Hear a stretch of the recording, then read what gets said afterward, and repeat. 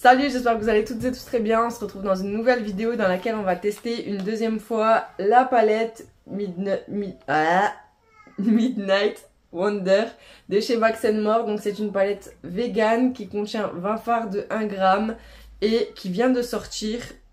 Je l'ai trouvée chez Action, je l'avais même pas vu passer sur les réseaux et du coup je l'ai prise pour la tester. Donc on avait déjà fait une vidéo, enfin hier, dans laquelle on a testé quelques fards, dont celui-ci qui va bien, il marque bien seulement s'il n'y a pas un fard en dessous. Donc c'est pas une teinte que je vais plus tester, je pense pas, ou je sais pas, voilà. Et sinon les autres qu'on a testés, et j'en ai swatché quelques-unes tout à l'heure pour voir quel make-up je vais faire aujourd'hui, elles allaient correctement. Donc voilà, on va faire une autre vidéo aujourd'hui et bah du coup vous n'hésiterez pas à me dire dans les commentaires si vous avez aimé. Et n'hésitez pas à aller voir le make-up d'hier qui se trouve dans le petit qui est juste ici, si c'est pas le cas il doit être juste ici. Et bah voilà, je tarde pas plus dans le blabla et on commence tout de suite la vidéo.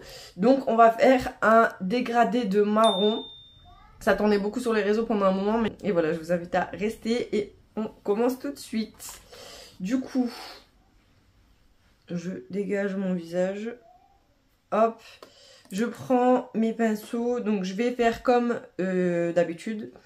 Je vais prendre la première teinte qui se trouve juste ici, qui s'appelle du coup Stardust Pink. Hop, et je vais la mettre sur mon arcade sourcilière pour ne pas trop dépasser avec les autres teintes.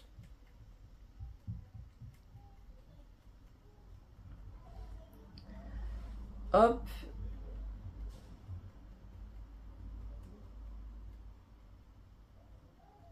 Comme ceci. Une fois que j'en suis arrivée à ce niveau, je vais prendre les marrons du plus foncé au plus clair et je vais les dégrader, enfin pour l'instant je vais les poser. Donc je vais essayer de ne pas me tromper de pinceau à chaque fois. Depuis hier j'ai pas lavé mes pinceaux, donc comme c'est la deuxième vidéo que je filme, je vais essayer de les essuyer en même temps. Et je vais essayer de reprendre les pinceaux que j'avais utilisés hier pour les couleurs que j'avais utilisées hier. Donc je commence par le plus foncé qui s'appelle du coup Maple Midnight, qui se trouve juste ici. Hop, donc là je m'embête pas et je les pose sur toute la paupière et je viendrai ensuite les dégrader et nettoyer en cas de besoin. Donc là je vais remettre mon miroir correctement. Je regarde vers le bas parce que du coup mon miroir, j'ai pas d'autre choix. Ils montent plus les miroirs sur les palettes Max and More. Et hop, on est parti. Donc là je remonte pas trop haut parce qu'il faut que j'arrive à l'estomper ensuite. Et pour la forme, je vais pas donner une forme étirée pour ce make-up là. Je vais garder une forme un peu arrondie. Je viens juste le mettre un peu plus là. Et je dégrade que à la fin. Donc le pinceau je le mets de côté. Ensuite je vais venir prendre la teinte Cinnamon Celestial qui est juste ici. Hop. Pour les pinceaux je prends des pinceaux un peu plats mais un peu fluffy, mais prenez ce que vous avez. Donc hop. Je remonte bien parce que j'ai la paupière tombante et si je remonte pas assez on verra rien. Donc le plus foncé, le moyen. Je vais prendre encore un autre pinceau et je vais appliquer du coup la teinte, là je crois que j'aurais dû faire dans l'autre sens, la Rustic Roussette qui est juste ici et selon moi c'était pas la plus claire. Je pense que c'était celle-ci. Après il y a des marrons chauds, des marrons froids. Je vais quand même appliquer celle-ci maintenant parce que du coup je me suis trompée dans l'ordre que j'avais prévu. Hop, je l'installe à côté. Non, finalement ça va faire bien quand même.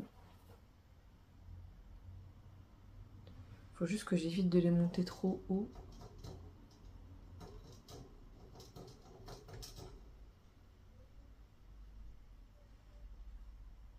Et l'autre, je les fais venir un peu plus vers l'intérieur. Là. Et j'espère que ça va suivre. Les marrons me font peur maintenant que je les ai mis sur mes yeux.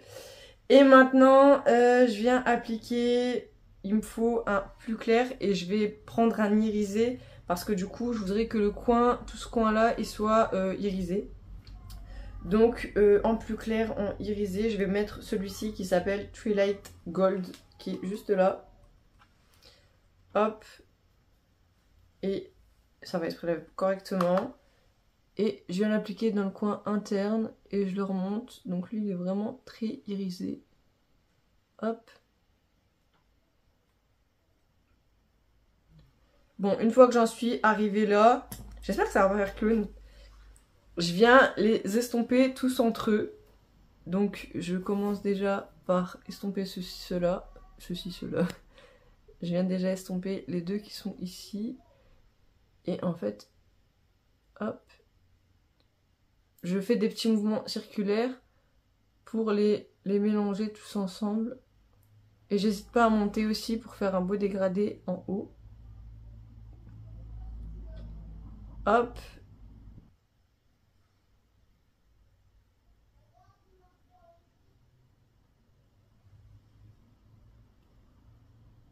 Une fois que j'en suis arrivée à ce niveau, je viens reporter mes couleurs en dessous.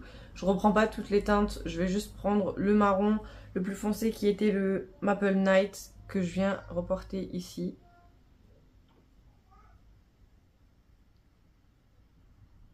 Jusqu'à la moitié. Ensuite je viens prendre le ℏ𝕗𝓼𝓼𝓼𝓼 que je viens reporter juste ici. Bon, du coup, sans faire exprès, j'ai complètement oublié d'utiliser ma base. J'étais pressée de commencer ce make-up et j'ai complètement oublié du coup d'appliquer ma base. Donc c'est la base Max and More, c'est la base pour les yeux qu'ils ont fait il y a récemment, là, il y a quelques mois. Et du coup c'est là le primer eyeshadow. Et je l'ai pas mis, donc du coup on vient de tester cette petite pépite sur une paupière complètement matifiée, puisque j'avais mis de la poudre matifiante dessus pour pas que mon fond de teint file dans les réduits, etc. Donc j'avais matifié et par dessus je viens de mettre les fards sans me rendre compte que j'avais oublié la base.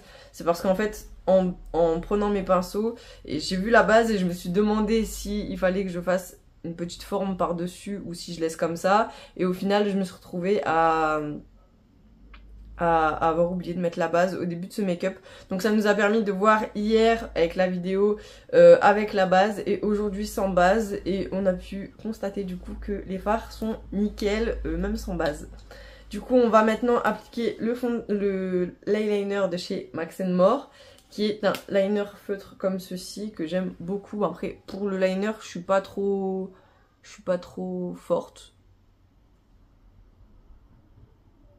Je fais des petits traits comme ça.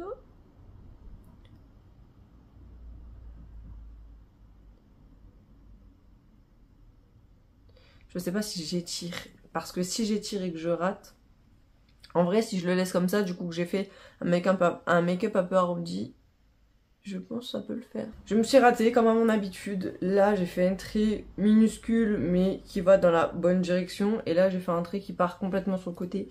Donc je suis dégoûtée, mais bon tant pis, hein.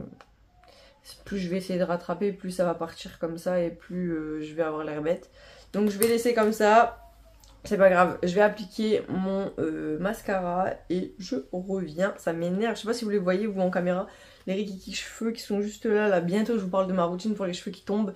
Mais franchement ça me saoule, ça me saoule. Comme je disais dans la vidéo d'hier, je ne recourbe pas mes cils, ça se voit clairement que c'est pas des faux parce qu'ils sont rikiki, on les voit à peine à l'œil nu. Hop.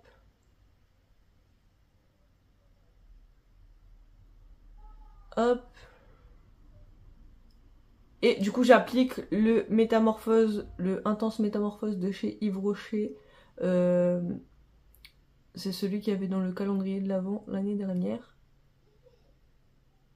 Bon, du coup j'ai appliqué mon mascara, mon eyeliner que j'ai un petit peu rattrapé par rapport à celui que j'avais fauté tout à l'heure. Donc ils sont pas identiques mais ils sont quand même un petit peu rattrapés. Et voilà, on a fini ce make-up, j'espère qu'il vous aura plu. Il est un peu plus simple que celui d'hier, il y a beaucoup moins d'étapes, beaucoup moins de choses à faire.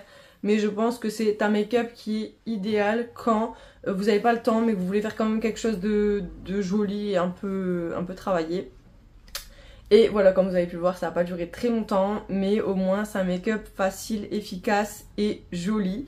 Donc j'espère que cette vidéo vous aura plu. Si c'est le cas, n'oubliez pas de liker, de commenter, de vous abonner, de partager avec vos copines et de me joindre sur les réseaux sociaux. Moi je fais plein de gros bisous, je vous dis à très bientôt pour une prochaine vidéo et d'ici là, portez-vous bien.